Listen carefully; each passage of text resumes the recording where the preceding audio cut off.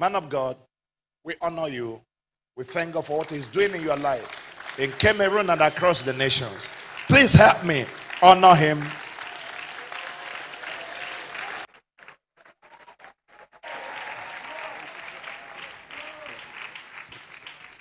Come on, celebrate the name of the Lord. You can do better, please.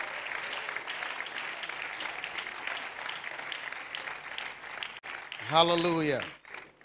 Before we sit down, I want us to celebrate a man. I listened to him for the very first time, and I told myself, I said, I must join this chariot. Yes. You see, I've been preaching for about 30 years. But what I heard from him in just a short discussion, he said to me, he said, Dr. Paul, do you know that church growth is not by prayers? I withdraw my steps. And he said, it is by traffic. I sat down and said, please, sir, lecture me, teach me. I didn't know what traffic was. You know, you're like thinking about traffic lights. Am I making sense? I told him, I said, you must come to Cameroon. You must bless our people. I love you, Pastor George. I honor the grace of God upon your life. And sincerely, I don't take it for granted. I take it as an honor and a great privilege to be the one to conclude in this impact. I want to really thank you. Thank you so much, sir, for the trust. We stay loyal and committed to this connection, sir. Thank you. It is a privilege. Come on, celebrate God. Of course, Mama, I listened to you. I was telling myself and already writing some notes as I need to copy this thing you said, especially about Joshua. Thank you so much. I've been watching you and following up also. Thank you so much. And my wife just fell in love with you. Thank you so much, ma'am. Amen. And for all the impact pastors, I want to celebrate you. This is massive. This is massive. This is massive. Amen. To my Cameroonian brothers, sisters who came, especially Pastor Debbie, the Lord bless you, man of God. I celebrate you. Amen. Came with some of my leaders. They are somewhere there. But I want to celebrate my wife. Reverend Leslie Mbuagbor, please celebrate her for me. Amen. I don't want to so much eat your time this morning. I have too much to say. And we will be able to deal with the time we have. I want to read one scripture, then I believe we'll be able to sit down. Acts of the Apostle chapter 10, verse 36. Acts of the Apostle chapter 10, verse 36.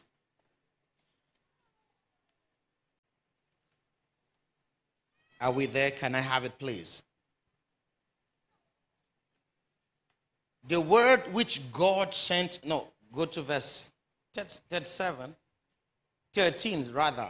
Am I correct? It says, no, after David have served his generation, that should be 38. Am I correct? Yes. No, 13. Yes, 13.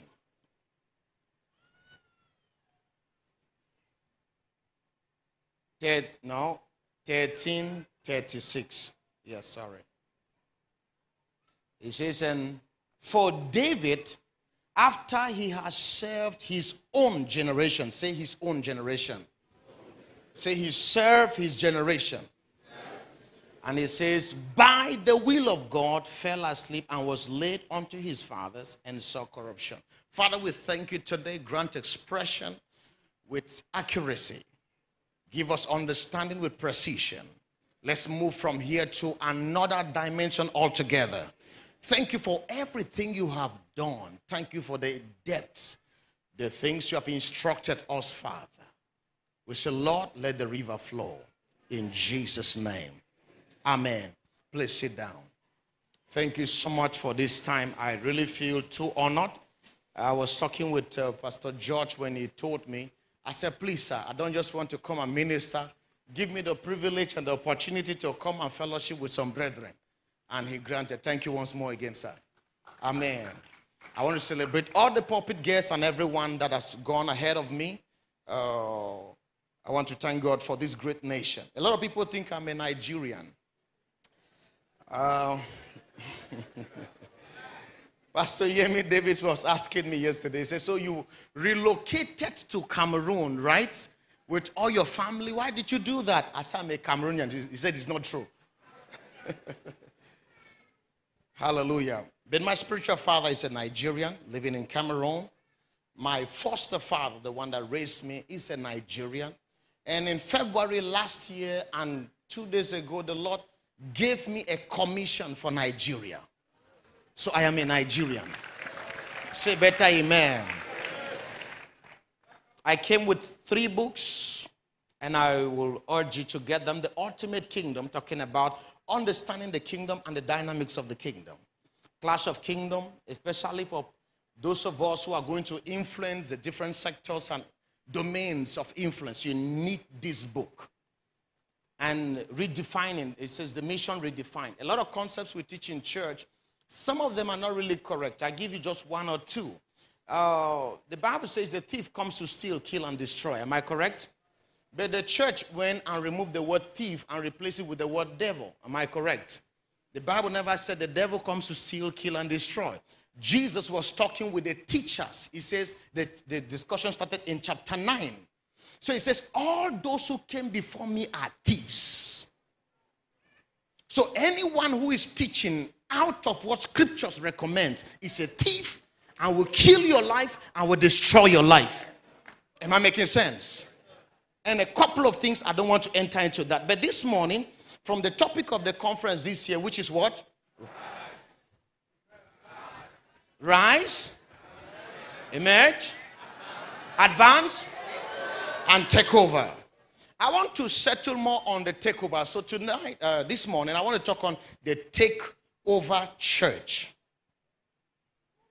The takeover church. Number one, it's good to define concepts. It will help us to have guidelines as to what should be understood. One of the things we do is most of the times we hear things, but we don't have the epistemology or etymology of that word, talking about the origin and the meaning it was ascribed to from the very onset. Is somebody following what I'm trying to say? So the word church, when it was first mentioned, in fact, Jesus mentioned the word church how many times? 2 times. 2 times. The word church in the days of, and you know when something is mentioned, right? He didn't say I will build something and I will call it church. He said I will build my church, which means churches were existing before the days of Jesus. So the question we should ask is, what was it like? What was the church before now we are doing church? You see, if we are going to replicate as it were in the beginning, like when they asked Jesus the question, should we divorce? Why didn't Jesus say yes or no? He said to them, let's go back to the beginning. In the beginning, it was not so. So we must always go back to originality. What was it like? If not, we'll be doing something and call it church. So that word church, actually, like it is, translated, ecclesia, which means the called out ones to build the city. But now when they give the translation, they cut it half. They said they're called out. The question is, called out for what?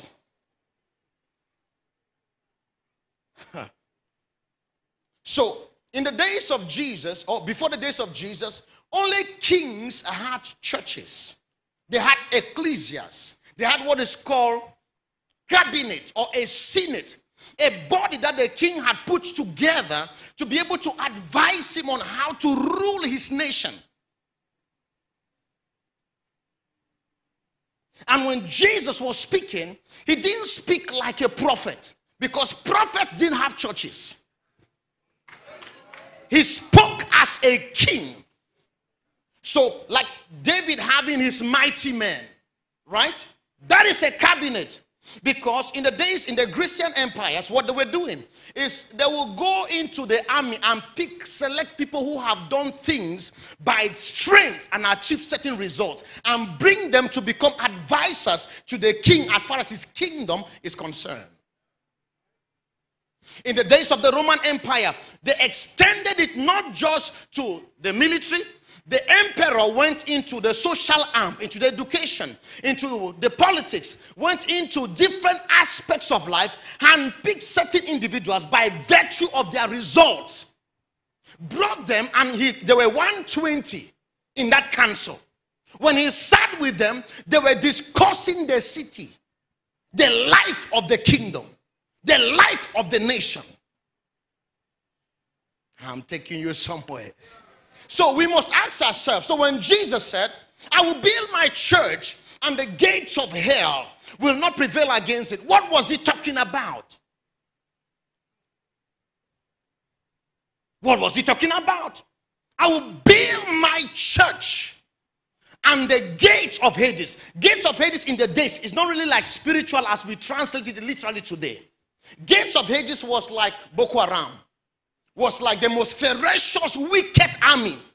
He says, when this church comes, no institution, no government, no power will be able to withstand them. Oh, I was talking to somebody. Are you getting what I'm saying? I build my church. So in the mind of God, it's not just about having a gathering. So when we finish healing the sick, when we finish casting out the devils, when we finish having deliverance, and we don't discuss the city, we have not had church. No, you're not getting what I'm saying. Are you following what I'm trying to say? There is a need to discuss the city because that is the essence of the church. That is the essence of the church. Number two, Jesus spoke more about the kingdom than he spoke about the church. We talk to them more about the church than discuss the kingdom. He says, I was sent that I may preach the kingdom, not preach church. Because the church is in the kingdom. And when we don't get the big picture, we can be so busy in the church to the detriment of what the kingdom represents. So it will produce what? A lethargic church, a weak church, because it doesn't know where it is coming from and what her assignment is in contemporary times.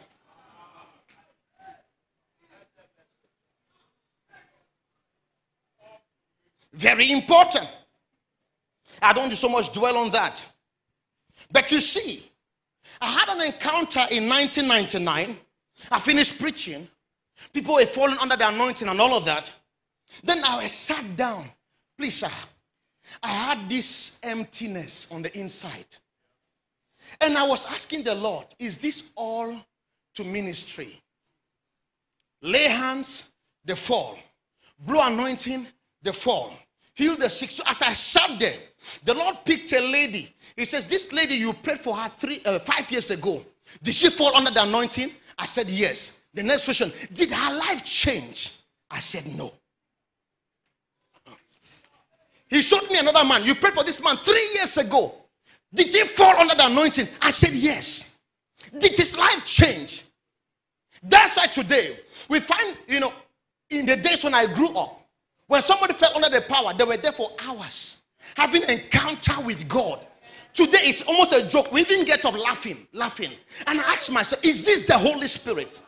Or it's entertainment in the church?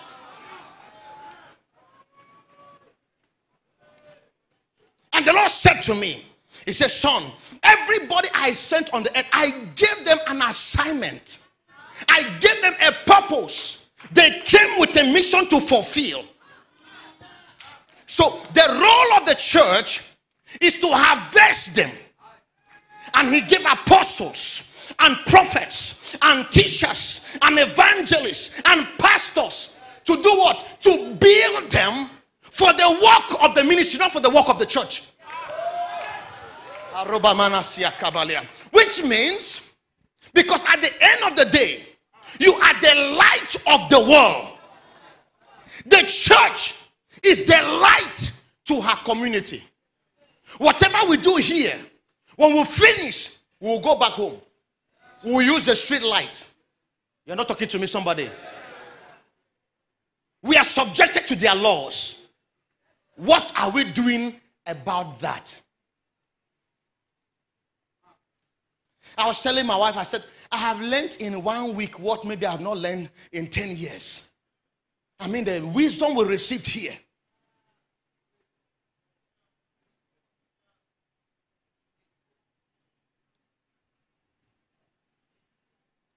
From that day, I committed myself.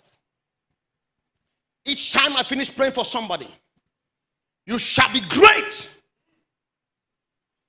And the person gets back. The first thing I ask is, what is your passion? What are you feeling on the inside? What is God asking you to do? It's not because you find somebody finds himself in front of a crowd that is translated that he will be a preacher. You see, the problem with visions and interpretation is the one that is teaching. Is somebody following what I'm saying? So the church must grow. We must help people.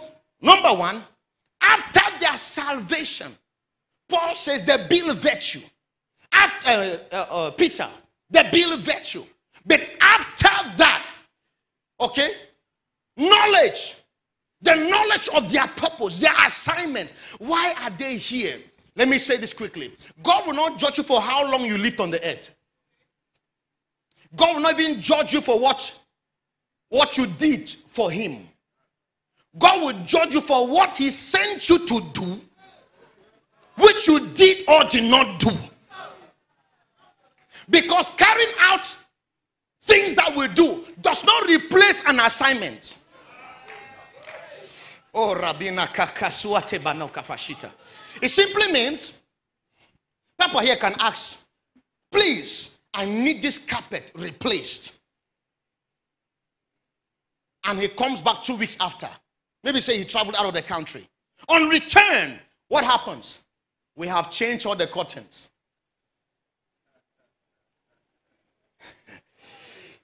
Did we walk? Did we do what he asked us to do? So the first thing he will look at is, what is this carpet still doing here? So there are many people who are busy but not on assignment. Oh, Kabaleba Shatele Moratia. Listen to me. The fact that you are called to preach does not guarantee that you are actually doing the assignment prescribed for you. And the judgment will be based on that. Not what you did, but what you were assigned to do. We must help the people find their assignment, find their purposes. It becomes a mandate. We must help everybody find out. Can I say something? After they are saved, what next? You have 1,000 people. Now they are saved. Now they are healed. Let me show you how the devil occupies us. Once they are saved, the next thing we promise them is marriage. If they are married, we now promise them children. When they have children, we promise them a better job. Or we promise them a job. If they have a job, we promise them what? Talk to me now, pastors. Promotion. If they are promoted, we now promise them what? You see, look at the journey. They are pursuing things. They are pursuing things.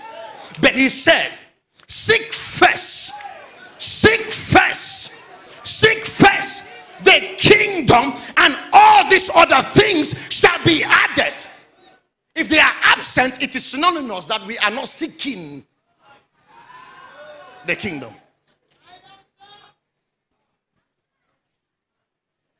Follow this. So the church must grow. So our commitment is more to things than the assignment. So children are asking for things. Father, bless me. Give me a land. Father, give me a house. Give me whatsoever. Prosperity. But this is what it says about prosperity. You shall know, you shall remember that I am the Lord your God that gives you the power to make wealth. It does not stop there. So that I may establish my covenant which I made with your fathers. So God comes to a father of faith and gives him a vision. It becomes a covenant between heaven and the earth. Then he goes to the people and gives them the resources for that assignment. So paying tithe is not contributing to kingdom advancement. You didn't hear what I just said? Actually, when you want, because that's what belongs to God. It fuels the house. But for God's vision, and you must tell the difference between the house and God's vision. Tithes bring food to the house. But the prosperity is for the covenant. I don't know if I made sense. So after this, what next? We have babies who all they do, they preoccupy us. Daddy, please for shoes. Daddy, please, can you pray so that something can change? It is true, it is wonderful. But listen to me, if you have a child in the house that keeps asking for things, he is 10 years old, 12 years old, 14 years old, 20 years old, keep asking. Then that child gets to 30, he's still asking. 40, he's at a point to get tired. You know what he said? He says, ask of me today. Why? He says, because thou art my son. Ask of me nations, and I will give them to you for inheritance. Children ask for things. Sons ask for nations. No, I thought somebody heard me. Children ask for things. But sons say, Father, give me Port Harcourt or I die. Give me Nigeria or I die. Father.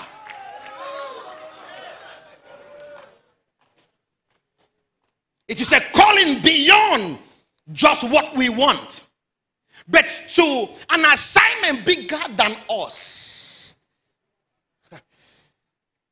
When we keep feeding babies, breeding babies, they can be 1,000, but before God, they're not consequential. Because God cannot give the city to babies. Unto us a child is born, but unto us a son is given. And he is doing what? The government is upon his shoulders. God does not give the city to children. He does not give the nation to children. He does not give the nation to a baby church. The church must rise. Hallelujah.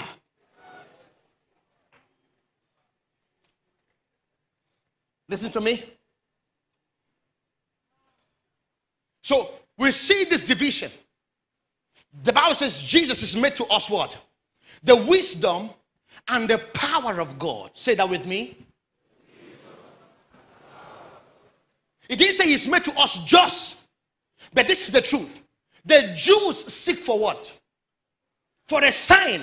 They are seeking for miracles. The Greeks, the Gentiles, they are seeking for wisdom.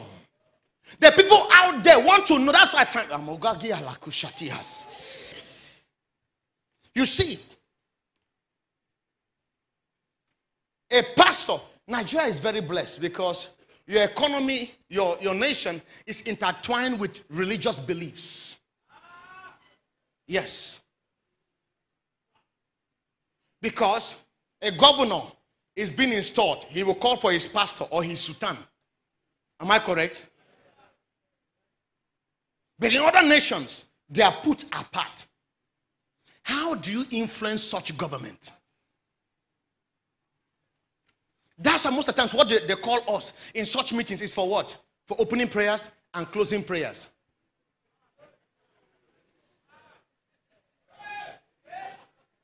You know why? What we have demonstrated to them so far is power. but not wisdom. They want to build their nation. They want to build their city. They want to build their economy, but we don't have answers.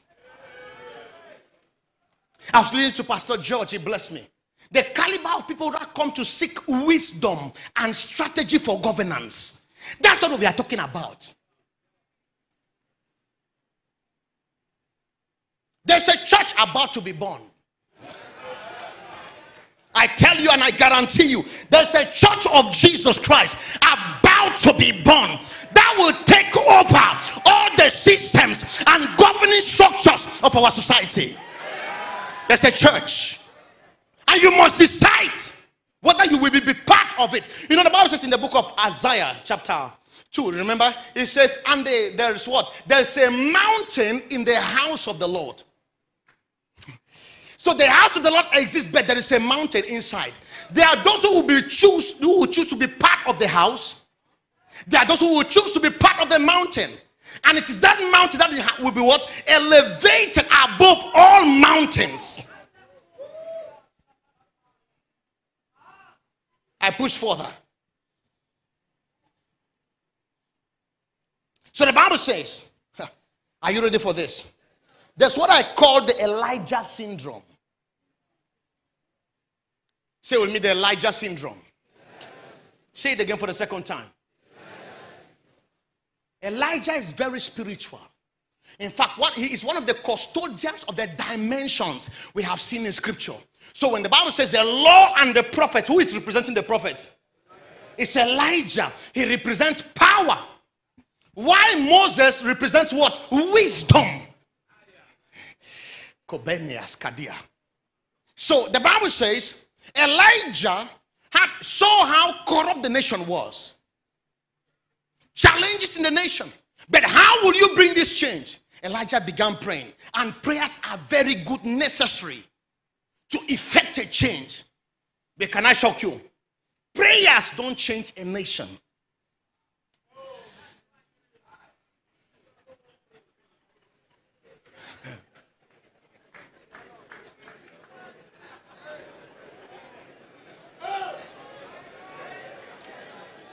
The Bible declares the efficacious fervent prayer of the righteous makes tremendous power available, but it does not use the power. So when we pray, we are disposing power on the earth, but somebody must use that power to effectuate a change. So Elijah prays, fire comes down, no dispute. Praise, and heavens opened. In fact, Elijah was teleporting himself. He was the first person to experience teleportation. Every nation they went to, when they hear he's here, they come to look for him. He has disappeared.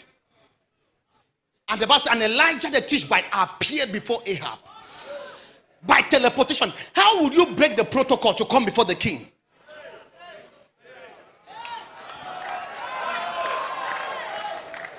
But he appeared. Look at that level of power. He gathered the nation, called for a national revival. There was revival. Men gathered and began to worship God. Fire came. Prophets were killed. One woman did not attend that meeting. The woman was Jezebel. But listen to this. Jezebel was not just a woman, sir. She was an institution. Your prayers brought down fire, but it did not touch the institution. So the woman sat in her office, signed a decree. If Elijah is still in this country, by tomorrow his head will be taken off. Elijah immediately took visa and left the nation. Why did you not bring fire against Jezebel? Because your fire cannot work against Jezebel.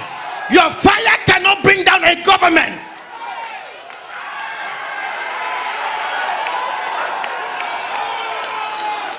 It cannot.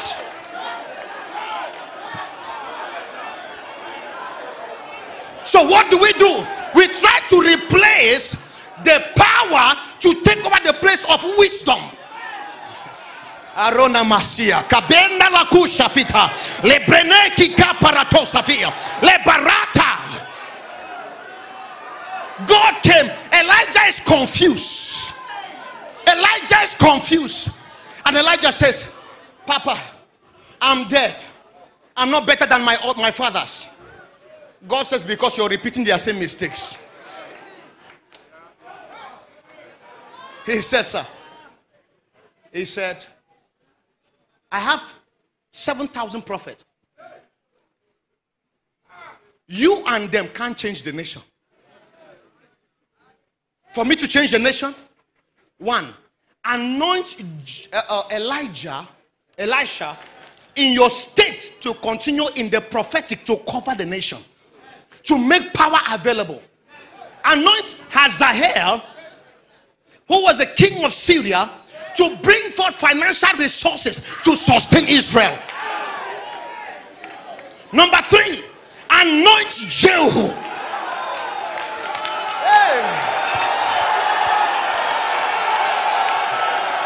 Anoint Jehu. You know why? Jehu may not know how to pray, but your anointing is upon his head. Jehu may not know how to fast, but he is trained for leadership and capacity. So by the time Elisha is praying, Jehu should be bringing down the government. And the Bible says, sir, and Jehu and Elijah went and anointed Elisha. You know what he said? I don't want to be part of government issues. I don't want to be part of what? Government issues. Is that not what is happening nowadays? People who should anoint Jehus are refraining from politics. Is it not hypocrisy that the church, the word church means cabinet, it's a political word, yet they tell us a church is apolitical? How can you say a cabinet should not discuss issues of the state?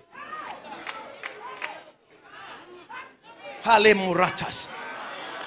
And the Bible says Elijah left. Elisha inherited the problems of his father. Second generation. Elisha also came, was discussing things when the nation was going through crisis with the elders, having conferences, seminars that does not affect the nation. The king said, if by this same time tomorrow the head of Elisha stands on his head, why are they pursuing your head? Because you are not addressing governmental issues. Number three, Elisha stepped aside, anointed another prophet. We don't know his name. There's a third generation that God is raising. It was that third generation that went and called for Jehu in a private room. It means when we will be doing discipleship for strategic takeover, it's not in the public meetings. Are you getting what I'm saying? It's not in the open. It is private sessions with business takers, with entrepreneurs, with people in all domains. The Bible says after that, they put the oil on the head of Jehu. Jehu left from there. From a captain, he went straight to the presidency. Who will vote for me? They said, I'm with you. Number two, push her down. Elect her out of office. We want to do what? Get people in office and lay hands on them and say, he's my son. Did you make him? That is why they are never loyal to us. They are loyal to the system that fabricated them.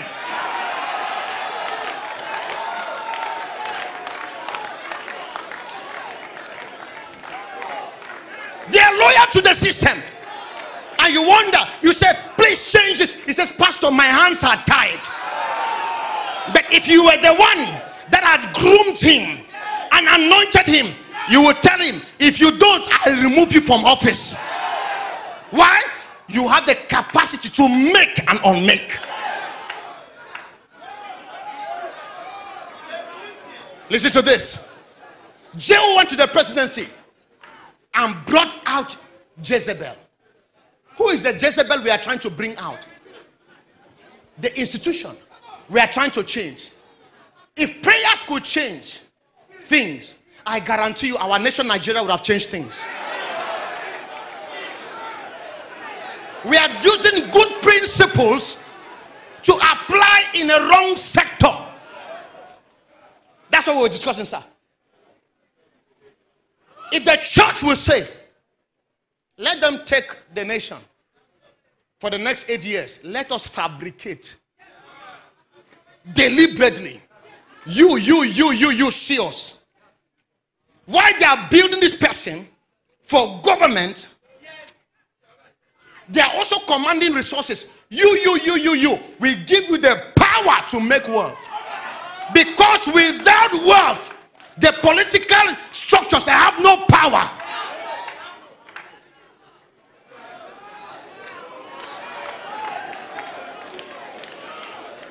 We want to take over the city. There's an approach to take over the city. If not, we will gather in thousands. We make noise. We are changing Nigeria. These are politicians sitting in their office. Wow, they have started again. What's the name of that new movement they give? What are they doing? Wow, that's on. Send a small seed. Say, go and help them. They are not afraid of us. Why? We don't matter.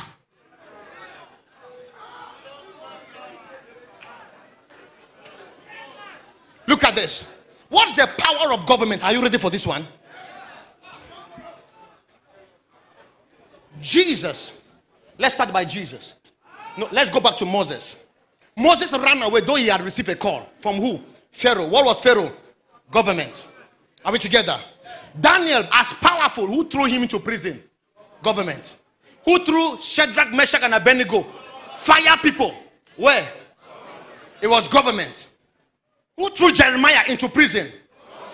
And all the prophets? In the days of John the Baptist? Who dealt with him? Though he was anointed, he didn't even finish his assignment. Government cut it short. Because the Bible says he was to come in the spirit and in the power. We didn't see any power demonstration of John the Baptist. Why? Government intercepted his assignment.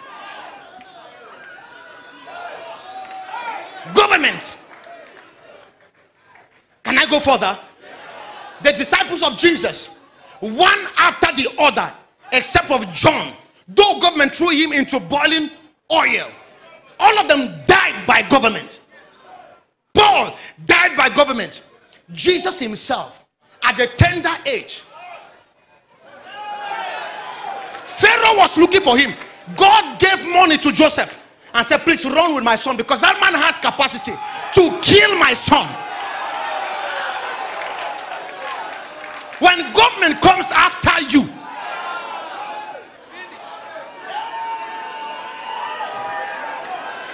sir, please. If it was not possible, what was God afraid of?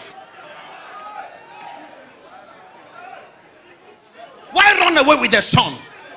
It is because he has given power to government. Oh, Yamaradia. When they arrested Jesus, they said, we are killing you today. He says, I know, because my Father has given you the power. So the Bible says, fear the king and fear God. Fear who? And who? Don't fear only God. Oh. You can end your ministry halfway when God has called you. Jesus died in the hands of government. Sit down, please.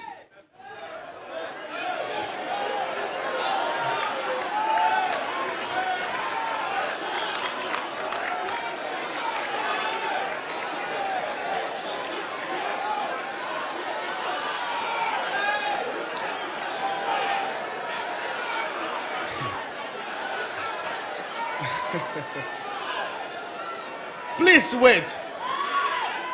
The Bible says, and by a prophet God delivered Israel. Am I correct? And by a prophet, he also did what? Establish.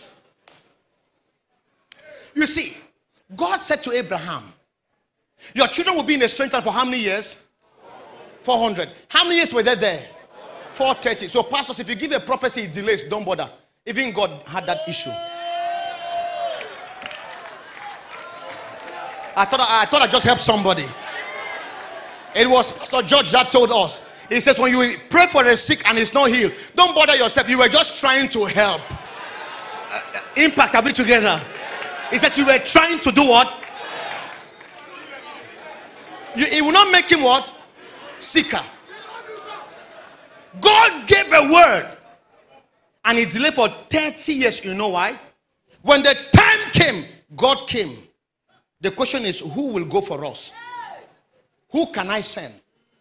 Look at the assignment. The assignment is to deliver the people. That is power.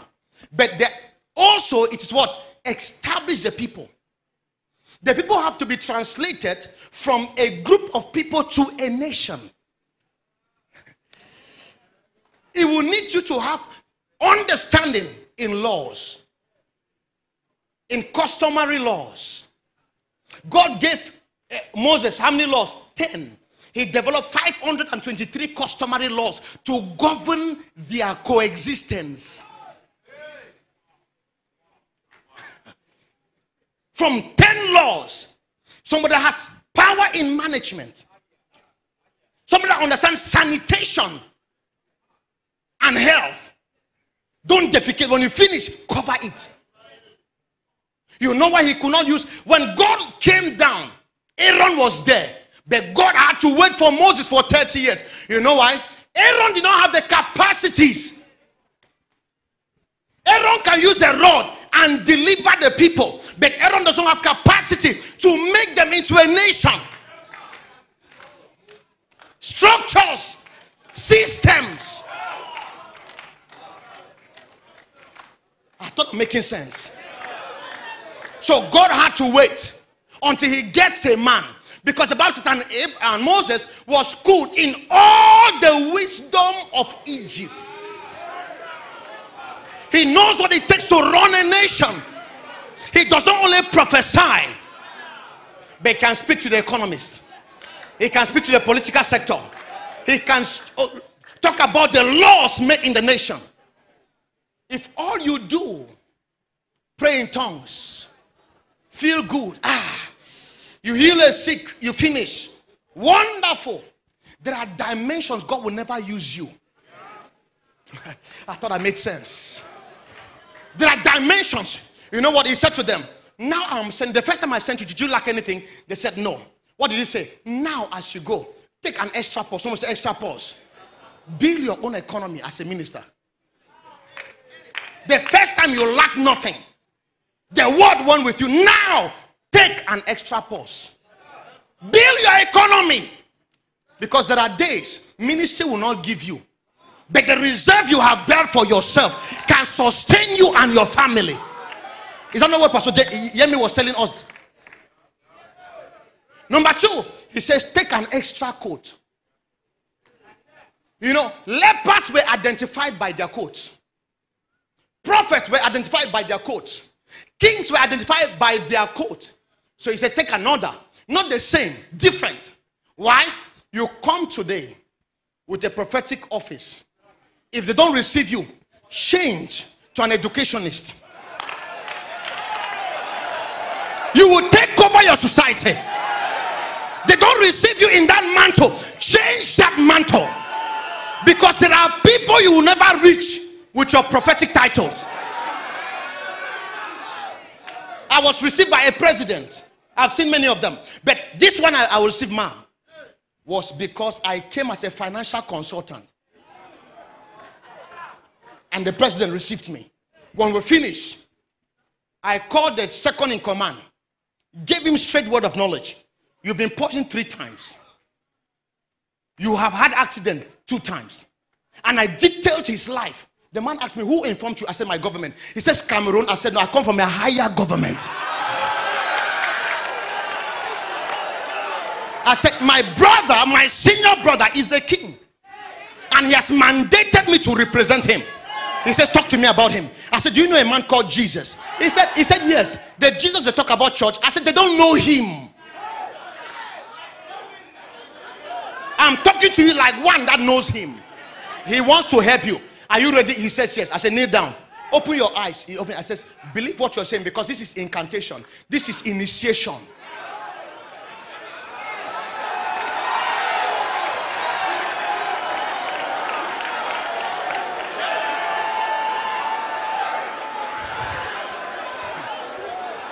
And I said to him, say, Jesus. He said, Jesus. Say, I love you. He said, I love you. I said, say, I have seen your brother. And he informed me about you. No, so, you know, some of you think that it is that deliver me from my sins. The Bible says, if you acknowledge him as the Son of God, and you believe in your heart, and you make that confession, the rest of the thing we add is not what makes them safe. And he finished. He said, so now I've become your brother. I said, we're of the same kingdom. Laid hands on him. And I told him, I said, this president, by then they were vice president. I said, you're going to be the next president. And 2 years after, the man became the president. We are not talking feebles. There's a court we must take to break into certain ground. Oh, Yamanu Ashafita. I want us to pray, but give me 2 minutes so that I engage us into prayers. Is that okay? Is that okay? Look at this. By a prophet. Ask yourself, what type of prophet? Are you an Aaron prophet or you are a Moses prophet? Aaron only stayed in the temple. Moses was both in the temple and outside. That's what the Bible says. We are what? Ministers after the order of Melchizedek. Melchizedek was both a king and a priest. The oil on your head can speak to government. One of the things we must do, deliberately we must disciple people. We must raise people in all facets. Deliberately. To take over the nations. Look at this as I close.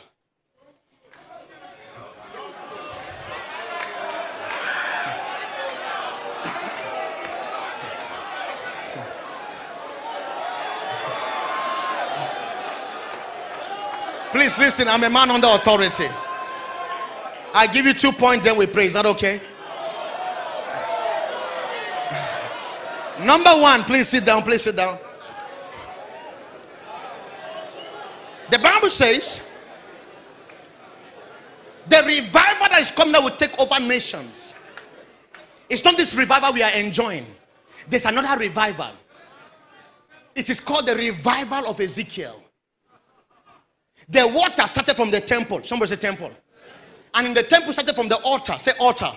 So the revival will start first changing the ministers. Then 1 cubit, 1,000 cubit. What happened? The knees. It engages prayers. Before you know, people are praying everywhere. They are praying. That means revival is coming. Then it went to the waist. Someone say waist. Reproduction, right? Massive soul winning. Nigeria makes us afraid. How can they gather 6 million people in one place? Is that the nation? Massive soul winning. It moved from there to the chest. Someone said chest. Breast, resources. That's why there's no church on the earth that has money like Nigerian church. I'm telling you. When you travel, you will hear testimonies of how the Nigerian church has prospered. You become envious. One man will say, you keep hearing the testimonies. Please, sir, take 8 plots of land. Please. Am I talking to somebody? 20 million. The first day somebody called me and said, sir, I'm giving you $1 million. I danced that day. I said, the blood has also arrived Cameroon. Follow this. But the revival produced resources, right? Then the Bible says, and it went out of the temple to the city. What have we done? We have customized the revival within the temple.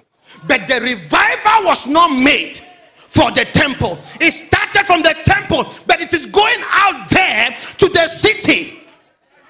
And giant trees came out. Who are the trees? The righteous are like what? Trees planted by the rivers. Your giancy is not in the house of God. Your greatness is not in the house of God. It's out there. Light does not shine in light. Light shines in darkness.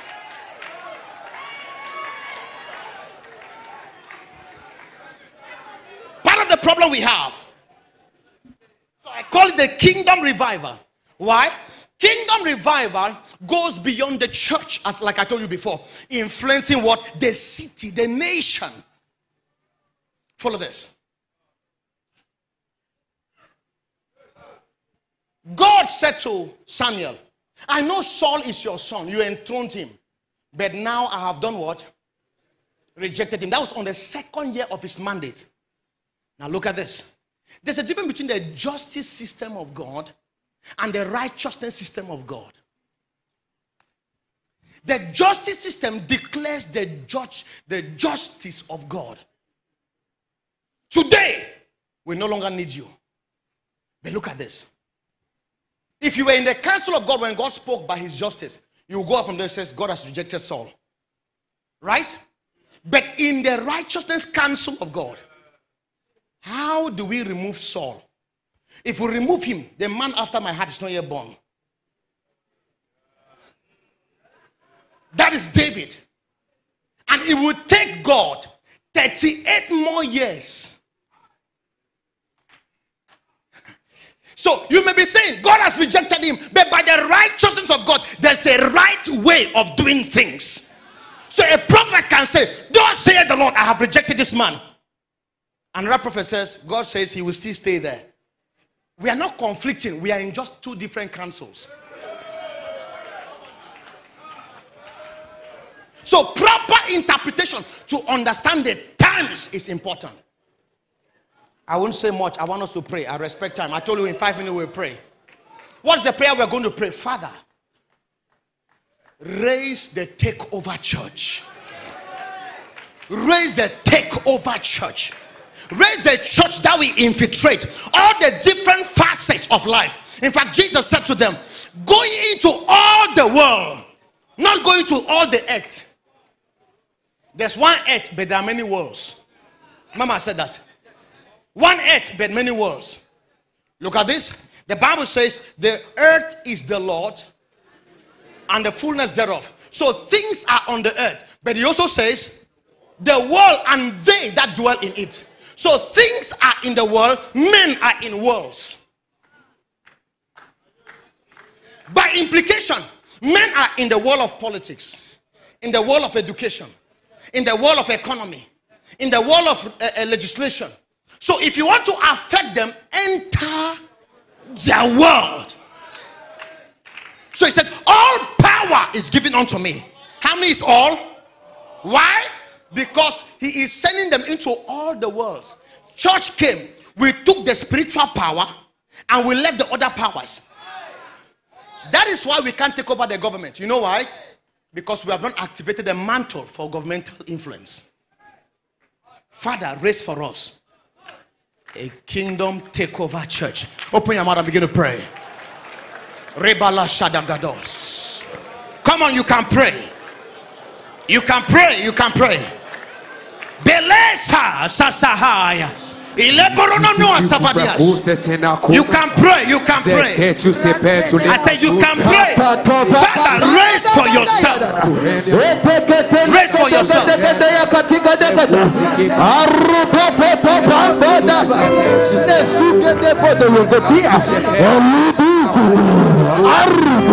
Akupaya eketefu mpekodo yodori na puneke teneke biakatai arudodo yokotodo.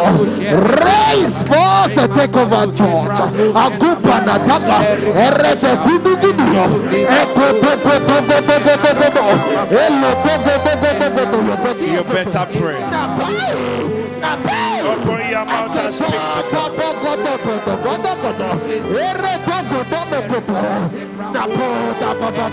Hallelujah.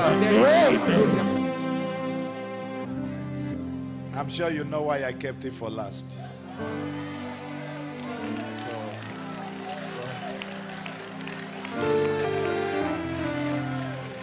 So it doesn't spoil our meeting.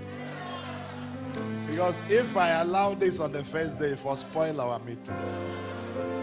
So I have to keep it for the last, so it doesn't spoil our meeting.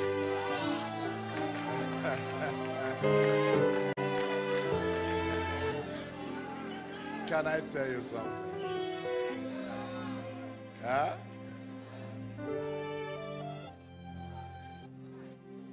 We will keep struggling until we get it right. And the problem is this, that most of those that are leading us don't know this.